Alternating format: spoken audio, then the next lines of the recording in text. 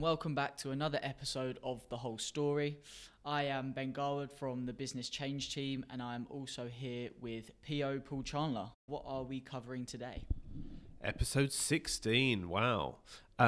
Today we are going to look at the activities section of Street Manager with a particular emphasis on section 58, which we're getting a couple of inquiries about from people. So without further ado, Ben, let's log in. Okay, so we're logged in here as a highway authority, and if you can scroll down to the bottom, you'll see add activity to map. So let's go ahead and choose that. Go ahead, Ben. What street do you want to choose? I'm going to go for Oxford Street. Fine choice, fine choice. And if you can drop the pin for me, sir.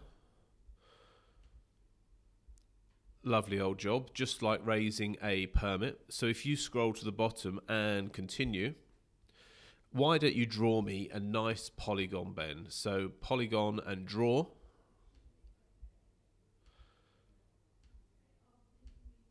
And here we are causing some ruckus in Oxford Street, one of the busiest streets in England. And don't forget, when you're drawing that polygon, on the fourth point you need to double tap just to make sure that that polygon is complete.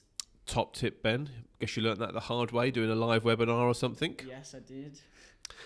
If you can choose event, why not? Why not? And give it a number at the top there, please, or a name, whatever you like. Yeah, good stuff. So now we won't bother, but you could give it a contact organisation. So it could be the organiser of the event, or it could be someone within your organisation who knows about the event. We'll leave that up to you. Again, some contact details. Give us a start date of this event, Ben. Put it in for like a week's time or whatever. And it's just going to go on for 2 days, say, so the 31st to the 1st. Lovely stuff. And the activity location can be the, I think it was the footway where you drew that beautiful polygon. And just say shop opening or something, you know.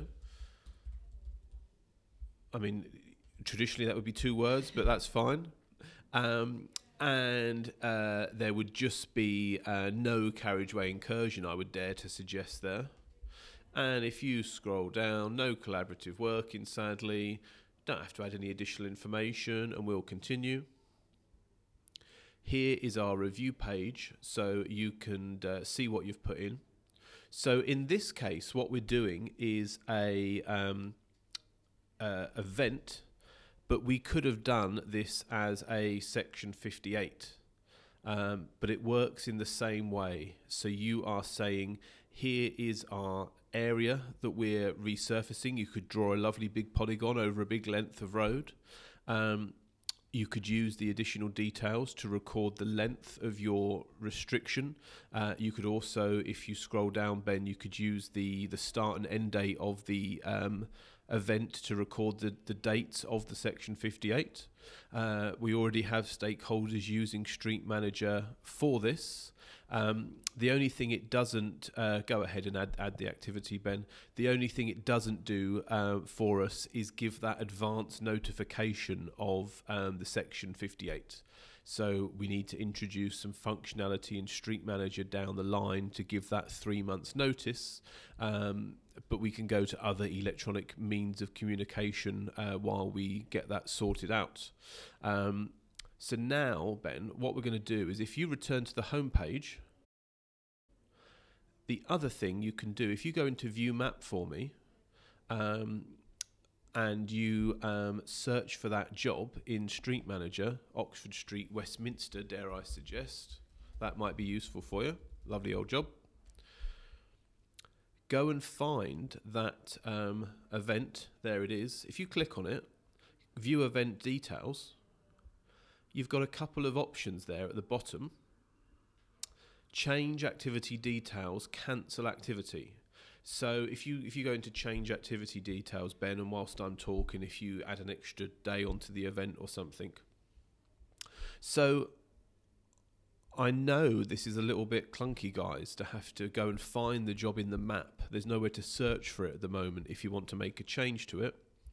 We had a difficult choice between having a list page for the events and being able to update them, or did we just want to have the ability to update the event without the list page?